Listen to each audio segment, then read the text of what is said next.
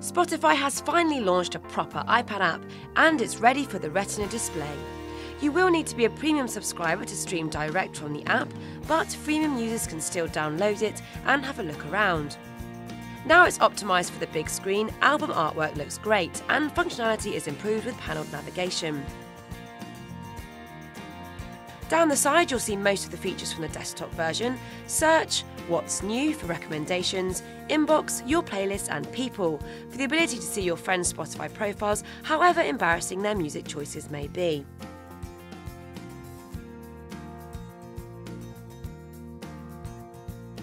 You can also share playlists direct to social networks, and you can choose what transition you want between tunes, the length of your crossfades or gapless playback.